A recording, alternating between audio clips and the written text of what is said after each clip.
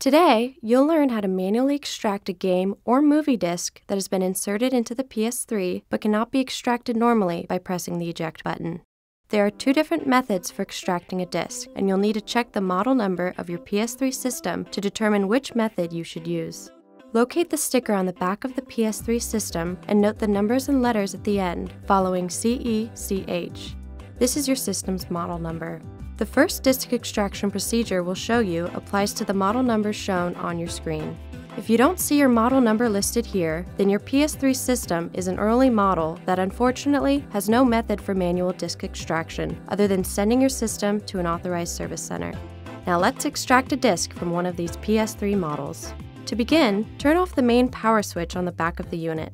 Then, place your finger on the eject button.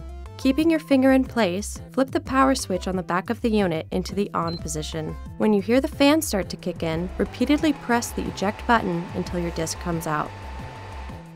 For the other applicable models, we'll use procedure 2.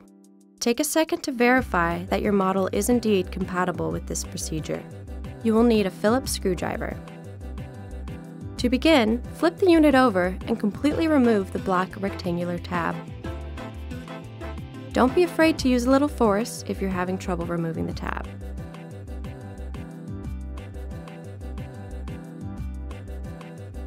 Insert your screwdriver into the hole, punch through the tape, and then turn the screwdriver in a counterclockwise direction.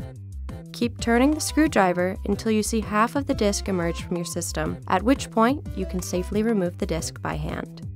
And that's how you can manually extract a disc from most PS3 system models. If these methods didn't work, then you may need to send your PS3 in to be serviced in order to recover the disc that's inside.